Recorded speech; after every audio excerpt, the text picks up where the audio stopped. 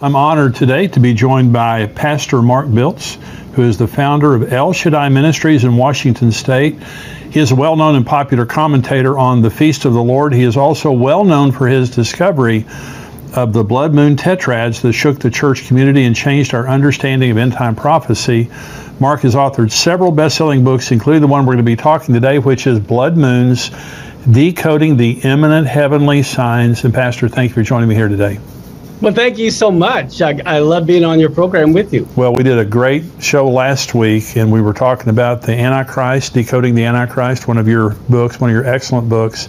Now, you, as far as anyone that I've ever talked to, you're responsible for discovering the blood moon tetrads. And, you know, the book of Joel talks about blood moons. Jesus said there'd be signs in the sun, moon, and stars and all of that. But your book here, Blood Moons, Decoding the Imminent Heavenly Signs, how on earth did you find out about the blood moon tetrads?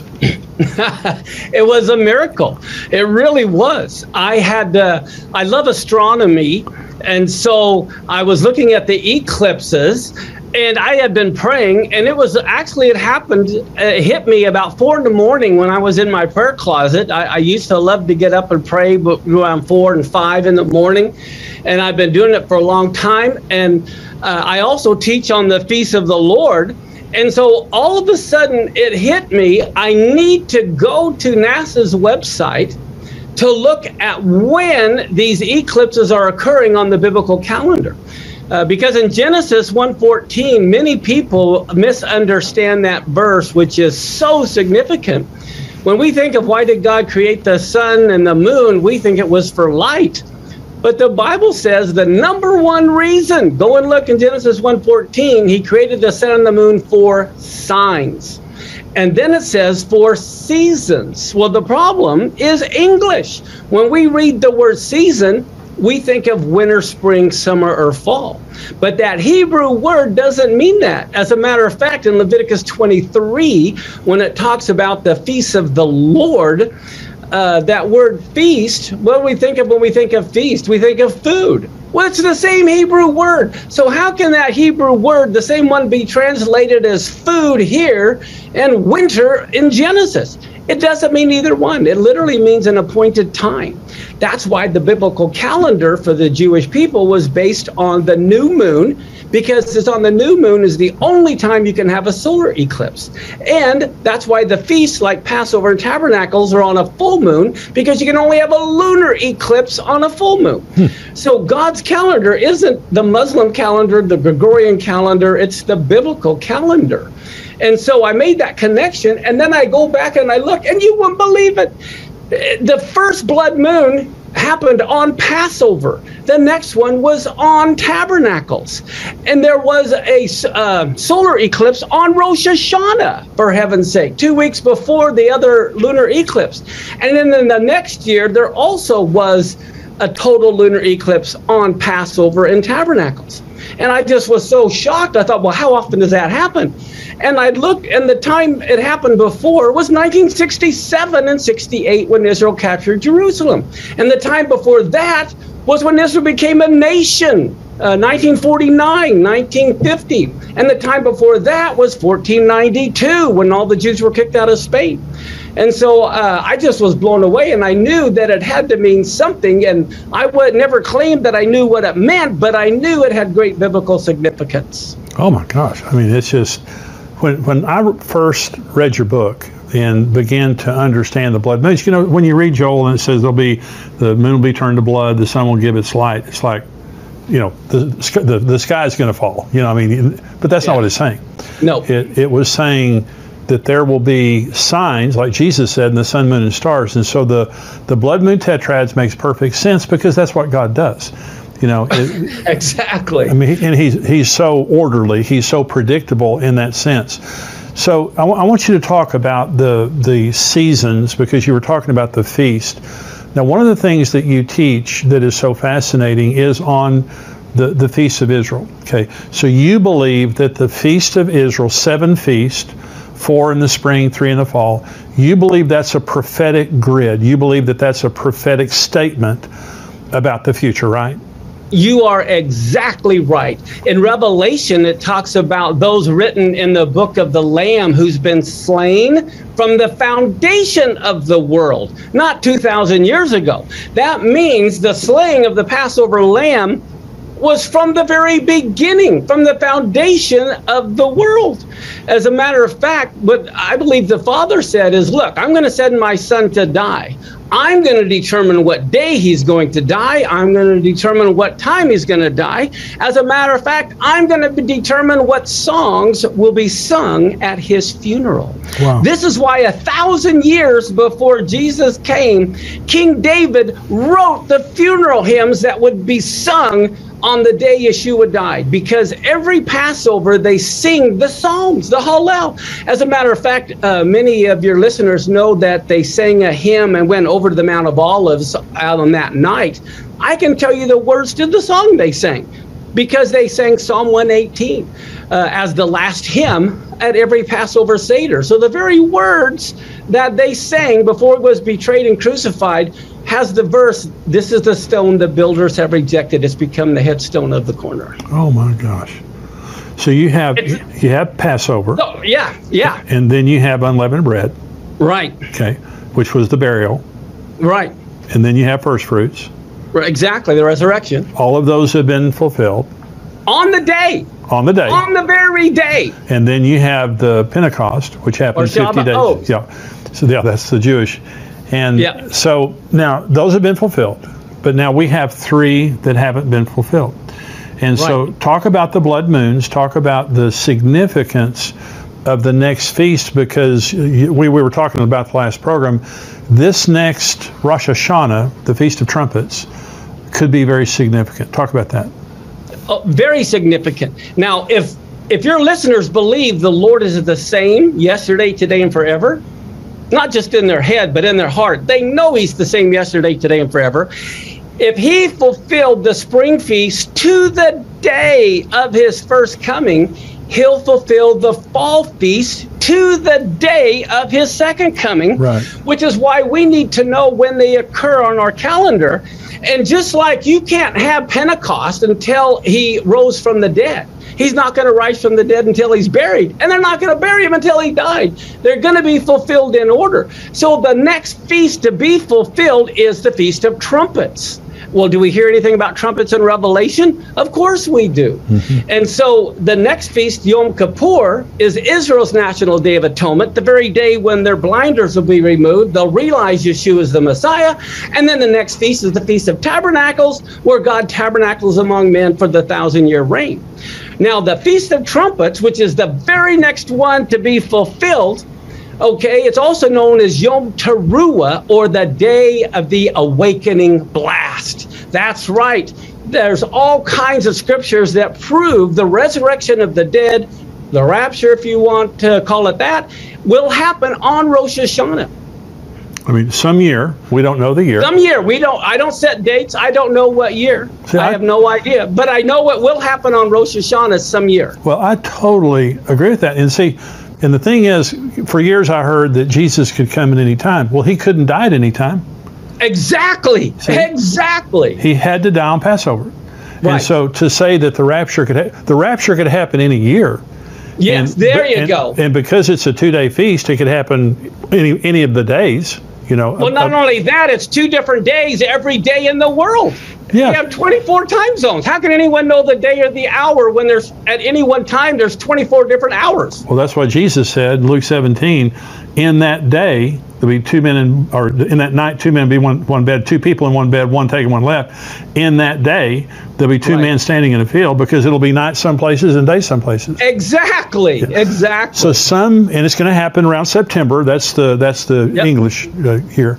But around September of the year, there's going to be the Feast of Trumpets, and there's going to be the rapture, the resurrection of the dead. Now and there are also other names that you talk about when you talk about Yom Teruah, the awakening blast, all this stuff. But also it's the wedding day of the Messiah.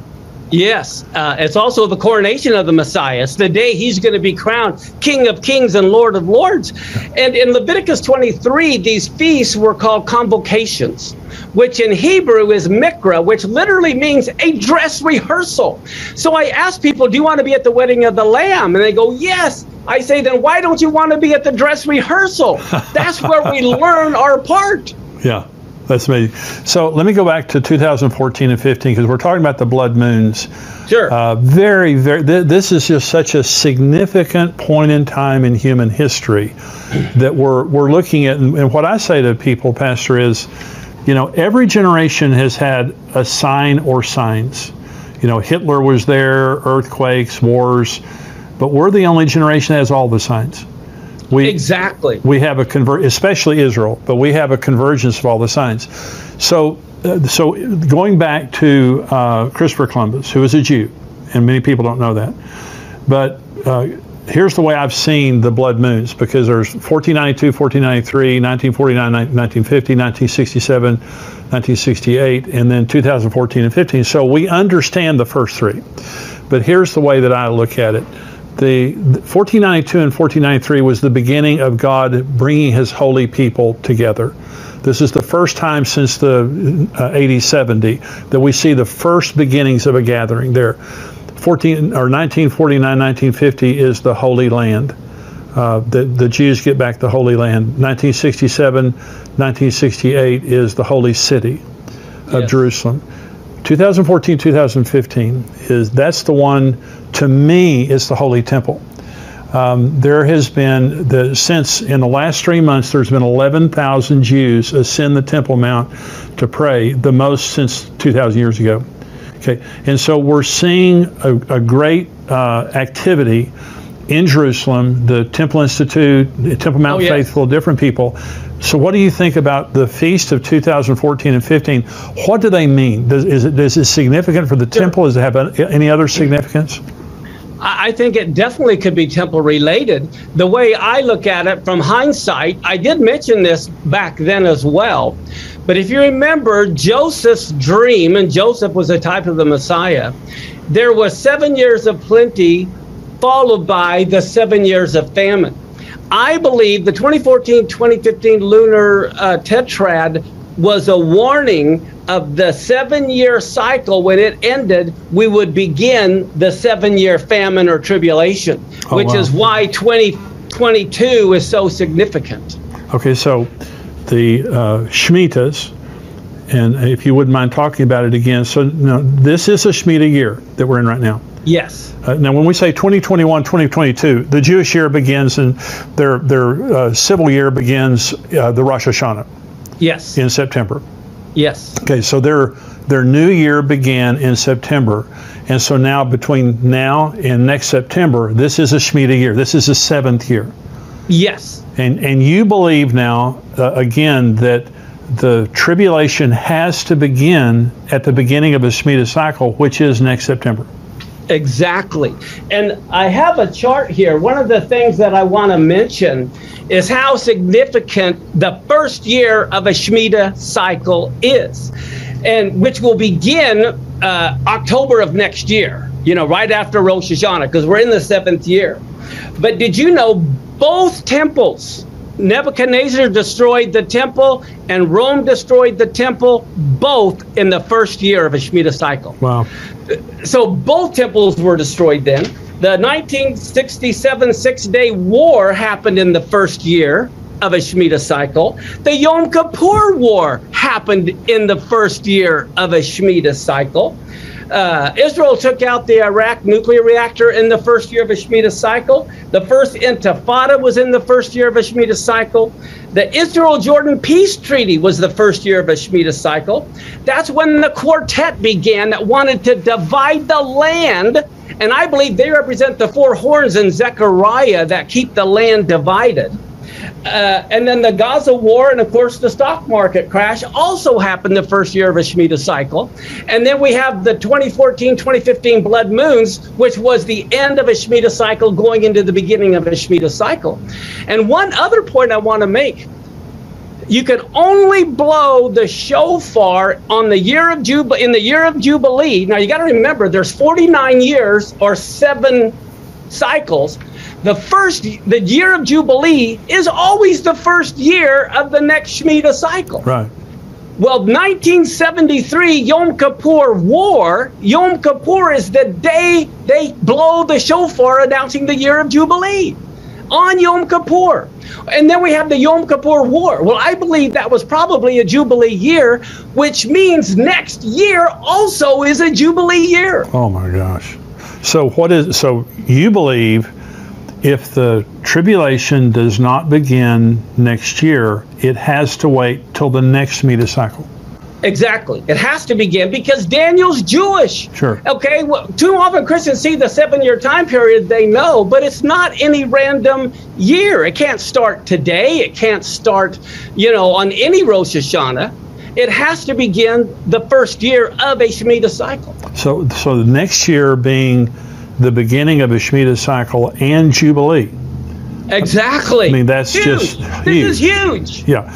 And so, when you talk about the Shemitah year, you're going by the Jewish calendar. Of course. And yes. The way we know it's a Shemitah year is the Hebrew years divisible by 7. It's really simple. Yeah, yeah. And I heard you say that one time, and it embarrassed me. It was so simple. I was like, why didn't I think of that? But so next year is a huge, huge year, and that's what you're saying. Yeah. I tell you what, all your listeners need to get ready. Well, I have a very special announcement, and that is I've been telling you for a while that we have a new book coming out that's called Where Are the Missing People? And it's a book that you leave behind for people who are left behind after the rapture. This is something that would tell them what just happened. It explains the rapture to them. It leads them to the Lord. It tells them how to be baptized, how to read the Word of God, how to navigate the end times, the things that are happening in the world during the tribulation, the things that are going to happen. It literally is just a survival guide for people who have been left behind and are living during the tribulation. I know you have family members and friends and just people maybe that you don't know, but they're going to be going through your stuff. If you're a Christian and you have been raptured, they're going to be in your home, they're going to be in your office, they're going to be in your car. And we want to give you the opportunity to have this book that you can have laying around that says, where are the missing people? That's where the number one question that's going to be on people's minds after the rapture is, where are the missing people? Where all those people go? So this is a book that you can prominently display, and it's an attractive book that you can prominently display in your home, in your office, in your bedroom, in your car, wherever you want to put it, to where people would be able to find it after the rapture and during the tribulation to lead them to the Lord and give them instruction on how to navigate those unbelievably difficult days. Now, if you're a subscriber to endtimes.com, we're going to give you a free ebook. Okay, you don't have to pay anything for it. We'll give you a free ebook, Where Are the Missing People? If you'd like a physical copy of the book, it's missingpeoplebook.com, and you can order a copy or copies there. If you're not a subscriber, you can go to missingpeoplebook.com, get a copy, get 3, get 8, and lay them around your house, your apartment, wherever you want to put them, and just to make sure that you have those represented where people will be after the rapture. And so this is something we're very excited about because, honestly, it's just if we leave and don't leave a message behind for those people who are left behind, it's just, it's not right, because we know that there's going to be billions of people left behind after the rapture. So for every believer who is thinking about people who are left behind, this is a great opportunity. If you're a subscriber, free ebook, you can get the physical copies, missingpeoplebook.com. If you're not a subscriber, you can buy as many of the copies as you want, missingpeoplebook.com. But we're very excited. This book is just about to come out. You can pre-order it right now, missingpeoplebook.com as soon